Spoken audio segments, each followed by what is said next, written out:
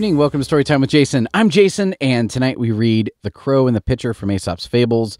And I have been saying this more and more recently, but this is one of the ones I really enjoy because it has such a good moral that is so applicable today and really relevant. But we'll talk about that in a minute. A thirsty crow found a pitcher with some water in it, but so little was there that, try as she might, she could not reach it with her beak, and it seemed as though she would die of thirst within sight of the remedy. At last she hit upon a clever plan. She began dropping pebbles into the pitcher, and with each pebble the water rose a little higher until at last it reached the brim, and the knowing bird was enabled to quench her thirst. Aesop's moral is that necessity is the mother of innovation, and I couldn't agree more. That is the perfect moral. But also, nowadays, a little more modern for 2020s, is to not give up. Don't give up.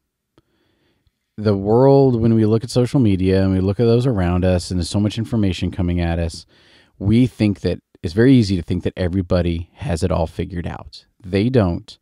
And if there's something you want, if there's water in the bottom of that pitcher, be like the crow and figure out a way to get the water. You're not hurting anybody. The crow didn't hurt anyone. The crow didn't cry. The crow didn't, ask for help. The crow looked at the situation, saw the pebbles, saw the water, and came up with a solution. And that's something that we all should do. We shouldn't be afraid of asking for help if we need it, but we should ask for help after we've put some thought to it. Ask for help after we have worked to try and solve the problem ourselves and not looked online and seen everyone else happy and think we're bad, because we're not bad.